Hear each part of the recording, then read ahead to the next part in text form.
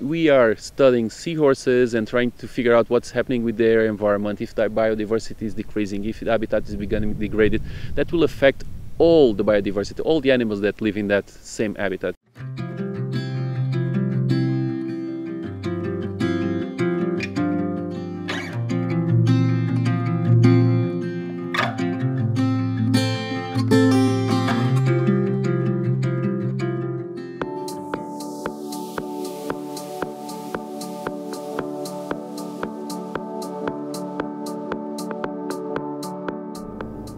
Those areas are highly productive in terms of food and as an habitat, and even if the seahorses don't use it directly, it will use it indirectly as it produces the food that later on they will feed on, like small shrimp, the small amphipods and all they eat.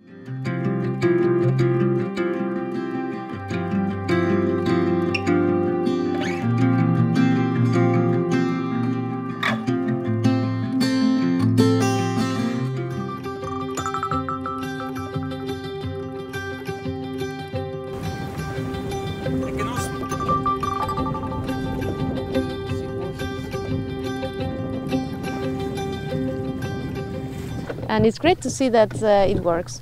So we'll see how it happens in the winter, and hopefully it goes well and we can see the plants growing and spreading.